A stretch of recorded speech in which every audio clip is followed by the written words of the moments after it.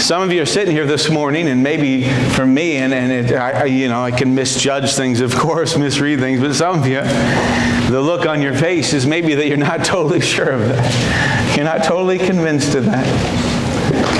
And I just want to assure you this morning that God loves you, and God loves you deeply. No matter what you've done, no matter what your past, no matter how you may have failed, there's a God who loves you deeply. You may have fallen in some way, but can I assure you that God loves you deeply? God loves you very, very much. Luke chapter 22. I want to share with you something that spoke to my heart as I was doing my devotions and going through the Gospels here recently.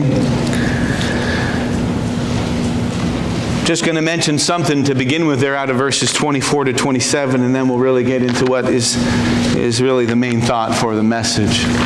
Luke chapter 22, if we can turn there together. Luke chapter 22.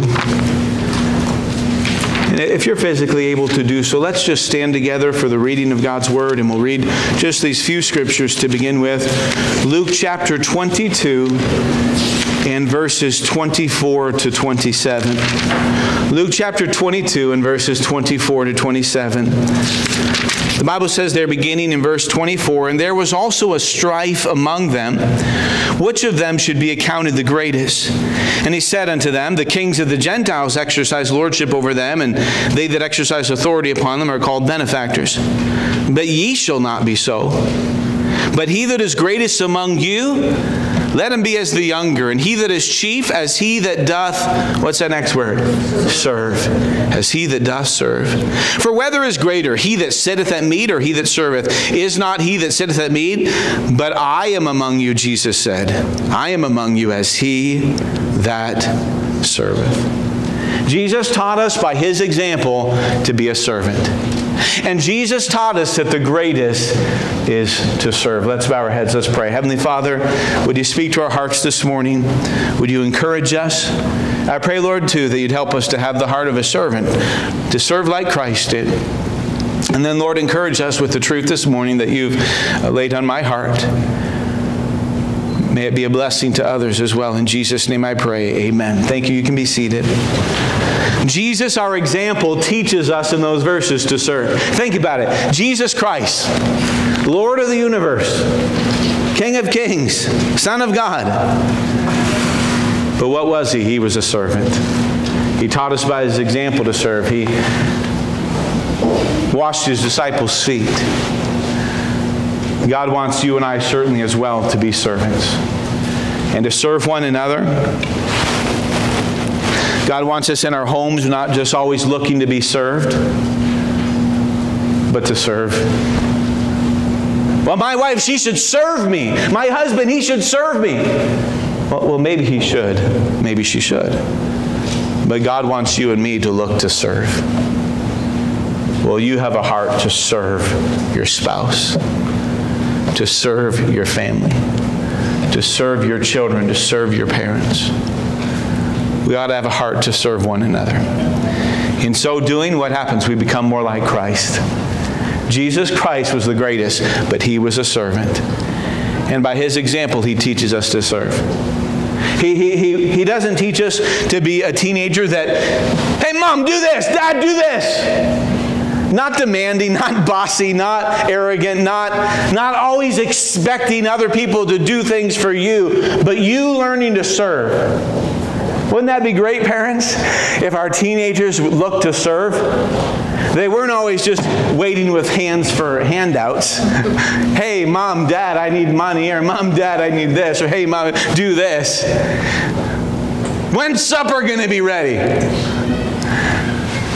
Well, maybe supper could have been ready earlier if you would have done some chores, if you would have served, if you would have helped, if you would have been a blessing. Amen. So God teaches us, Jesus teaches us to serve. We're to serve. Let's read on there. Luke chapter 22. Luke chapter 22. And let's go to verse number 28. We'll start in verse 28 and read down. The Bible says in verse 28, "Ye are they which have continued with me in my temptations, testing, suffering, trials," so on. He says, "And I appoint unto you a kingdom, as my Father hath appointed unto me, that ye may eat and drink at my table in my kingdom, and sit on the thrones, judging the 12 tribes of Israel." Notice this, "And the Lord said, Simon, Simon," and this is Simon Peter, one of the apostles, Simon Peter we call him. "The Lord said, Simon, Simon, behold, Satan hath desired to have you, that he may sift you as wheat." You know, Satan's after you. Satan's after me. Satan's after our families. Satan would love to destroy your family. Satan would love to destroy your home. Satan would love to keep you from being the Christian that God wants you to be. He's after you just like he was after Simon Peter, one of the apostles. And the Lord Jesus says to him, "Simon, Simon, behold, Satan hath desired to have you, that he may sift you as wheat." Notice this. "But I have prayed for thee, that thy faith fail not. And when thou art converted, strengthen thy brethren." And he said unto him, "Lord, I'm ready to go with thee, both into prison and to death." If you know Peter, he very oftentimes would speak up very boldly for Christ. And he said, "I'm with you, Christ. I'll suffer with you. I'll die with you. I'd do anything for you, Jesus. I would never deny you. I would die for your sake. I love you, Jesus. I love you." And he did. He loved Jesus tremendously. I don't know if any one of us could say we have the same passion and love for Jesus, the Lord Jesus, that Peter did. He loved him deeply. He loved him sincerely. There was nothing wrong about his love for the Lord. But notice what it says in verse 34. Jesus speaks back to Simon Peter now and says this. And he said, "I tell thee, Peter, the cock, the rooster, shall not crow this day before that thou shalt thrice, 3 times, deny that thou knowest me." Peter says, "I'd suffer for you. I'd die for you. I'd do anything for you." And Jesus says, "Simon Peter, before the rooster crows the next morning, you're going to end up denying me 3 times. Notice verse 35. "And he said unto them, When I sent you without purse, without money, and scrip, and shoes, lacked ye anything? And they said, Nothing. Then he said unto them, But now he that hath a purse, let him take it, and likewise his scrip. And he that hath no sword, let him sell his garment and buy one. For I say unto you that this that is written must yet be accomplished. And he was reckoned among the transgressors, for the things concerning me have an end." And he's speaking there about Judas in those verses. Things that Judas would do to betray Jesus. For 30 pieces of silver.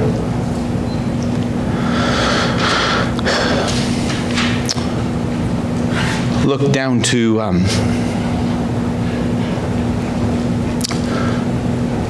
verse 47. Jesus now rather has gone with his apostles. He's in the Garden of Gethsemane. He's praying there on the Mount of Olives.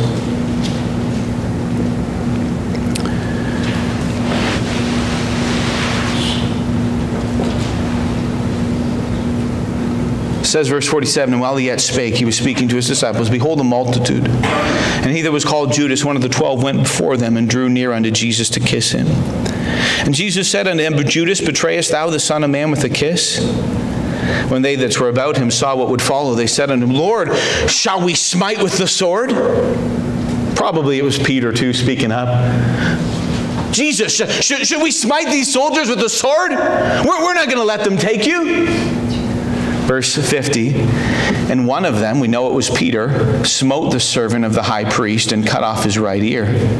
And Jesus answered and said, suffer ye thus far. And he touched his ear and healed him. And Jesus said unto the chief priests and captains of the temple and the elders which were coming to him, but ye come out as against a thief with swords and staves? When I was daily with you in the temple, ye stretched forth no hands against me, but this is your hour and the power of darkness. Then they took him and led him and brought him to the high priest's house. Notice this. And Peter followed afar off. In some moments, Peter is standing there boldly and he's speaking for Christ and saying, I'll suffer for you, I'll die for you. He's pulling out his sword and, shall I smite these soldiers? He cuts off his ear. And Jesus says, what are you doing? He heals him. Right? Jesus knew the plan was for him to go to Calvary, to be killed, to be crucified. Peter was actually hindering the will of God from taking place. But after this, Jesus is being led away by the soldiers, and the Bible says that Peter follows afar off. Notice this, verse 55. And when they had kindled a fire in the midst of the hall and were set down together, Peter sat down among them. But a certain maid beheld him as he sat by the fire, and earnestly looked upon him and said, this man was also with him. There's one of the ladies that looks and points at Peter and says, I know him. He's one of those with Jesus. He's one of those disciples of Jesus. Verse 57, and he, Peter, denied him, saying, woman, I know him not. I don't know him. He denies Jesus. Verse 58, and after a little while another saw him and said, thou art also of them. And Peter said, man, I am not. I am not. And about the space of 1 hour after another confidently affirmed, saying, of a truth, this fellow also was with him, for he is a Galilean. And Peter said, man, I know not what thou sayest. And immediately while he yet spake, the cock crew. And the Lord turned and looked upon Peter. And Peter remembered the words of the Lord, how he had said unto him, before the cock crow, thou shalt deny me thrice. And Peter went out and wept bitterly. Peter went out that day feeling like an absolute failure. Peter left that day in bitter tears, and because he had fallen, because he had denied the Lord 3 times, because he had done exactly what Jesus said he would, he felt, I'm a failure. I'm a flop. I'm worthless. I'm not much good. I don't know if Jesus will ever want to see me anymore. I'm not sure if I can ever do anything good or do much good for him. I'm a failure. I'm a failure.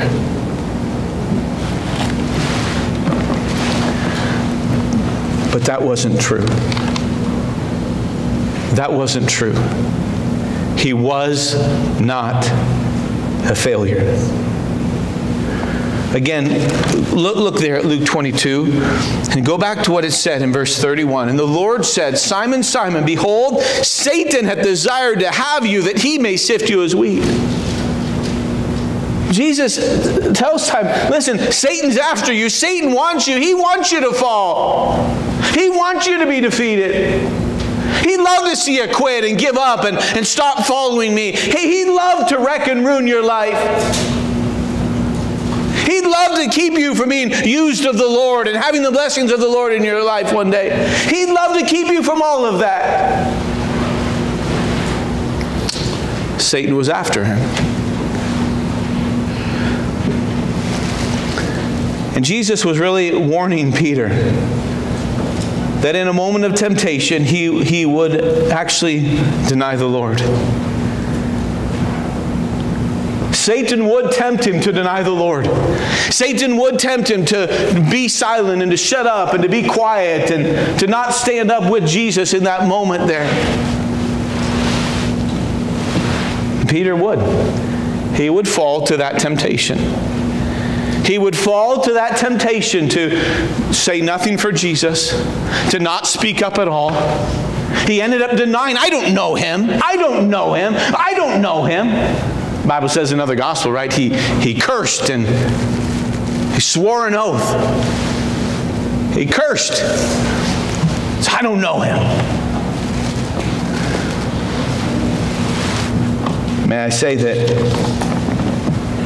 Peter did fall to that temptation. Satan was after him. Satan would have loved to keep Peter from all that God wanted to do in his life. You know, the Bible tells us over in 1 Peter chapter 5 and verse number 8 that we have an adversary. We have an enemy that walketh about as a roaring lion, seeking whom he may devour. And that enemy is Satan. That enemy is the devil. And may I say, he's after you as well. He'd love for you to fall. He'd love for you to quit. He'd love for you to stop living for Christ. Just as he had a cause and had a part in Peter's denying the Lord and falling into that temptation and doing wrong. But I want you to notice again, Luke 22:32. I love the words of Jesus in this verse because notice what he said. He said, Simon, Simon, Satan hath desired to have you that he may sift you as wheat. But notice this. Jesus says to Peter, but I have prayed for thee, that thy faith fail not. Jesus, God, speaks to Peter and says, but I have prayed for thee, that thy faith fail not. Peter, I know that Satan's after you, and he's going to bring temptations into your way. Because he wants you to fall, and he wants you to quit, and he wants to wreck your life, and he's going to bring temptations to you.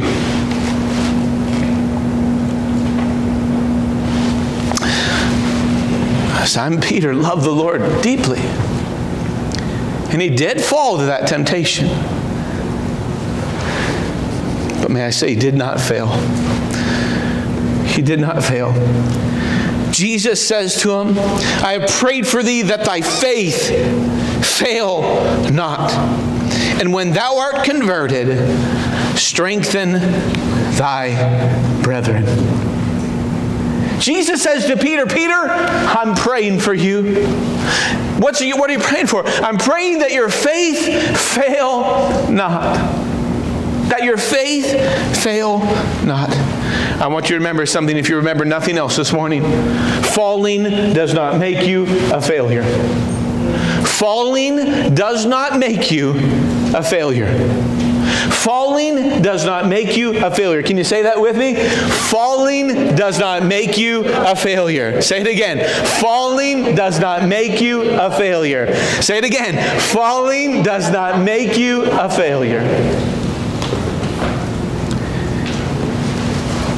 If Jesus Christ, the Lord Jesus Christ, God himself in the flesh, was praying for Peter's faith not to fail, then I don't think Peter did fail. I think Jesus would have power in prayer to get what he wanted, don't you think? And listen, Jesus didn't fail in his prayers. Peter's faith did not fail. He may have fallen, but he did not fail. He did not fail. Peter fell. Yes, he fell. He was tempted by Satan, and he did deny the Lord, but he did not fail. Peter fell, but he did not fail. He fell, but he did not fail. You know, the Bible says that the just man falleth 7 times and riseth up again.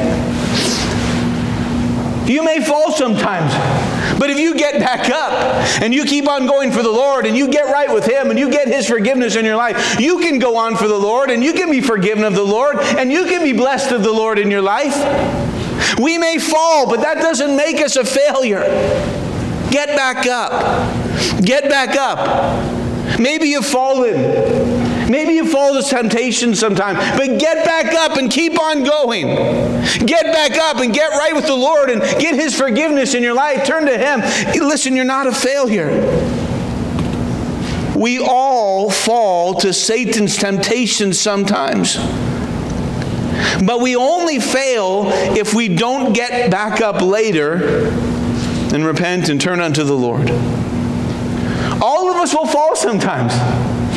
You say, it doesn't matter if you've been a Christian for decades or a Christian for a few months. You'll fall sometimes. Because Satan doesn't like you living the Christian life. He doesn't like you being excited for the Lord Jesus Christ. He doesn't like you caring about others who are lost and wanting to get the gospel to them. He doesn't like you praying. He doesn't like you going to church. He doesn't like you making Jesus a priority in your life. He doesn't like any of that. And he'd love to see you fall. He'd love to see you fail. He'd love to see you quit. He'd love to see you turn away from the Lord. But you don't have to. And God doesn't want you to. And if Jesus was praying for Peter, maybe Jesus is praying for you too. That your faith would fail not.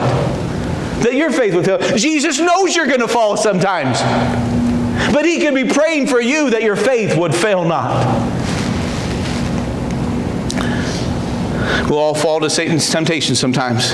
But we only fail if we don't get back up later and repent and turn unto the Lord. You know, Jesus said there to Peter in verse 32, he said, when thou art converted, strengthen thy brethren.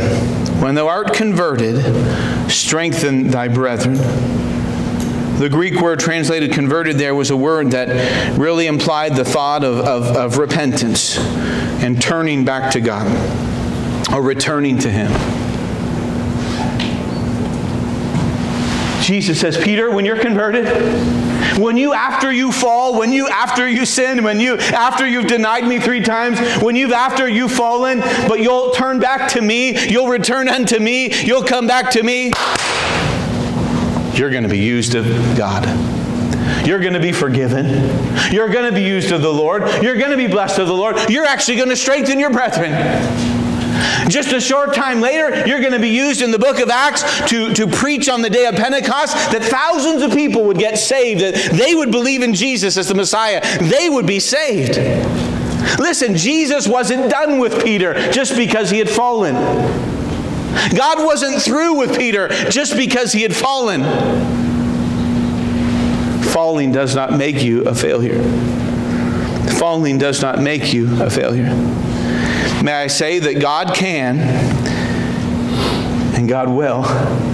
God can and God wants to. God can and God wants to still use us even after we fall. You think about Peter's life and you think about times that he denied the Lord. You think about times that Jesus questioned him and he seemingly had the wrong answers. He said the wrong things. He didn't understand everything. That's all right. Jesus wasn't done with him. Jesus wasn't through with him. Jesus was praying for him all the while that his faith would fail not. And that after he was converted, he would be used mightily.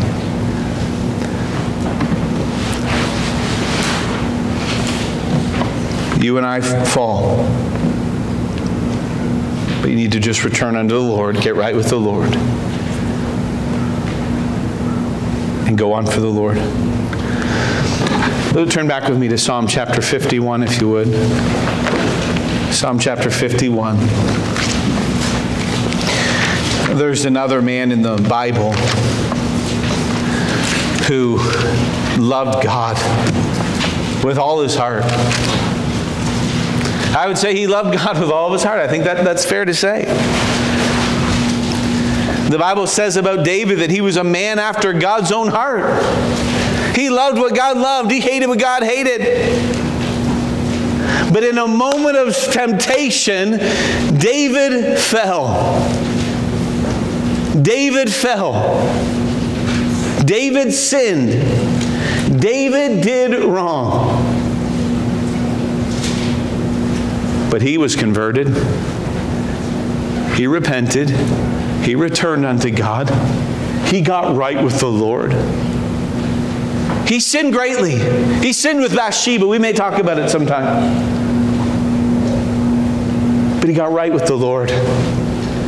He got right with the Lord. And his life was still blessed afterwards. And his life was still used. Oh, there were some consequences to his sin and all of that.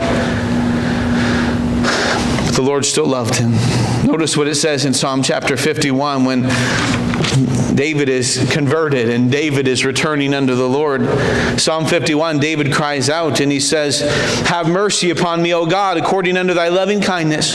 According unto the multitude of thy tender mercies, blot out my transgressions. Wash me thoroughly. Wash me all the way through. Wash me thoroughly from mine iniquity, and cleanse me from my sin. For I acknowledge my transgressions, and my sin is ever before me. If you won't acknowledge your transgressions, you're not going to be converted.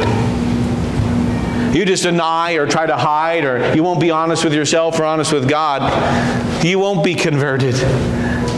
Listen, you got to be honest with yourself and honest with God about your sin. And yes, I've fallen. But thank God that with Him, there's forgiveness, and there's mercy, and there's abundant pardon. Return unto Him. He'll not cast you away. The Bible says in verse 4, King David says, against thee only have I sinned and done this evil in thy sight, that thou mightest be justified when thou speakest and be clear when thou judgest. Behold, I was shapen in iniquity, and sin did my mother conceive me. Behold, thou desirest truth in the inward parts, and in the hidden part thou shalt make me to know wisdom. Purge me with hyssop, and I shall be clean. Wash me, and I shall be whiter than snow. Make me to hear joy and gladness, that the bones which thou hast broken may rejoice. Hide thy face from my sins, and blot out all mine iniquities. Create in me, notice this, verse 10, create in me a clean heart, O God, and renew a right spirit within me. Cast me not away from thy presence, and take not thy Holy Spirit from me. Restore unto me the joy of thy salvation, and uphold me with thy free spirit. Then will I teach transgressors thy way, and sinners shall be converted unto thee. Deliver me from blood guiltiness, O God, thou God of my salvation, and my tongue shall sing aloud of thy righteousness. O Lord, open thou my lips, and my mouth shall show forth thy praises. You know what abundant blessing and praise and glory and honor it can bring to God when we do repent and get right with Him when we have fallen? The psalmist David talks some about it there. You know, oh, how his tongue, oh, how his mouth is then going to give such praise and such glory to the Lord, because the Lord does reach down. Even when we're, a fallen Christian, or we've sinned or we've done wrong, He does reach down, and He's willing to restore us. He's willing to welcome us back, just like the prodigal son. I thank God that when we fall, it does not make us a failure. It does not make us a failure. It says there in Psalm 51:17, the sacrifices of God are a broken spirit, a broken and a contrite heart. O God, thou wilt not despise. If you will have a broken and contrite heart, if you'll run back to God, if you'll return unto Jesus, be converted, repent, turn to Him. You may have sinned, you may have fallen, but it doesn't make you a failure. You may have done some things that you wish you did not have done, and you've got regrets about it, but it does not make you a failure. God wants to forgive you. Jesus has likely been praying for you like He prayed for Peter. That your faith would fail not.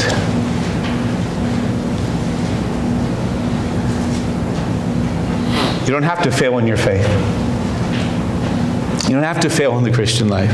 Oh, you may fall. Yes, we'll all fall lots of times. That doesn't make you a failure. Get back up.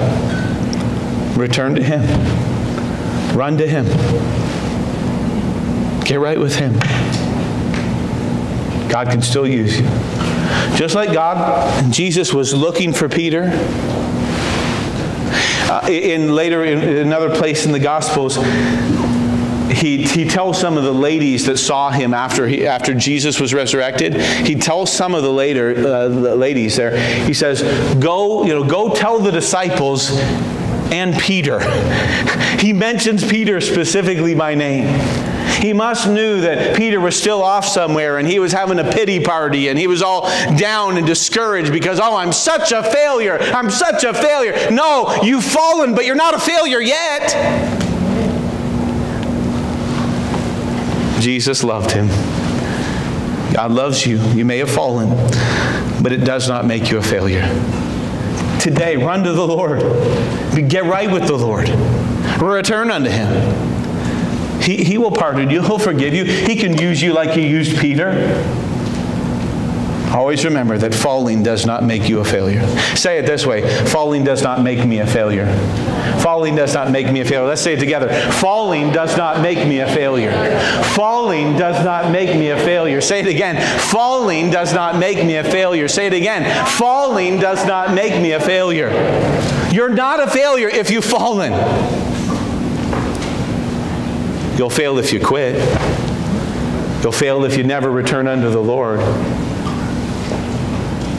You may miss out on blessings that God could have had for your life and being used of the Lord and understanding the gloriousness of His grace and forgiveness to restore you to a wonderful fellowship with Him. Listen, you fall, it does not make you a failure. It does not make you a failure. Get back up, run to Him, and let the Lord show you His great grace and mercy, long-suffering, patience in your life. Be converted. And after you're converted, you could strengthen your brethren. After you're converted, you could strengthen your brethren with the wonderful testimony of what God did to lift you up in a time when you were fallen and bring you to a place where now your life is glorifying Him and praising Him and God's using you.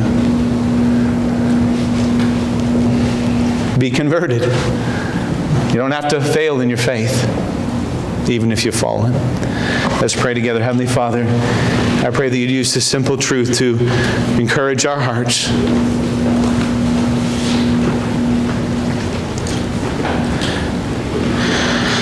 Lord, a little while ago I thought that I would speak about something else, but Lord, You put it clearly on my heart that You wanted me to share this. And Lord, I believe You intended it for people in this room this morning, even including me.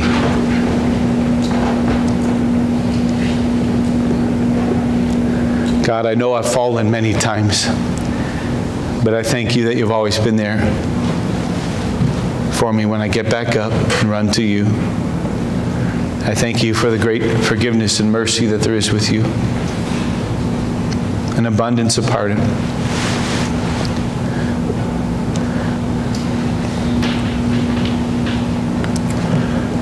Lord, Peter was obviously not perfect. He was a sinful man. And he fell to temptation just as Jesus predicted he would.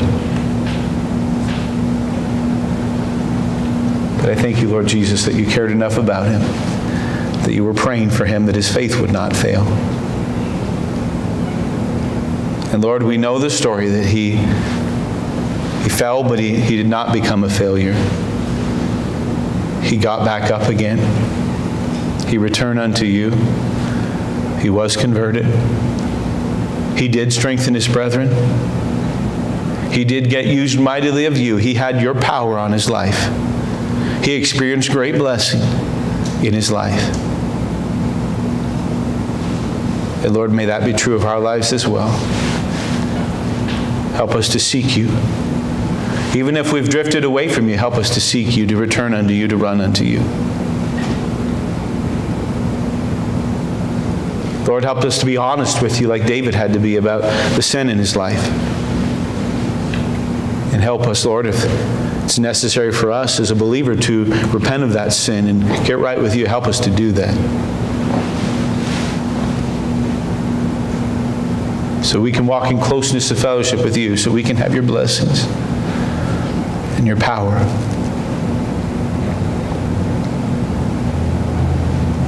Help us, Lord, I pray. I'm going to ask the pianist to play a song there, and just with our heads bowed and our eyes closed, would you just maybe take another moment in prayer?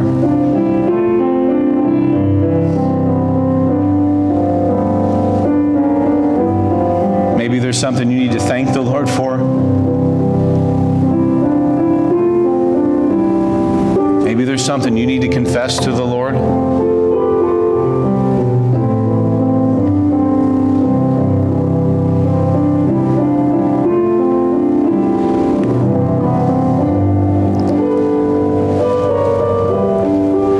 When you return unto the Lord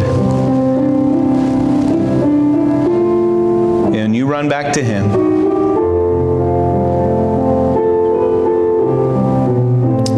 always standing there with arms wide open.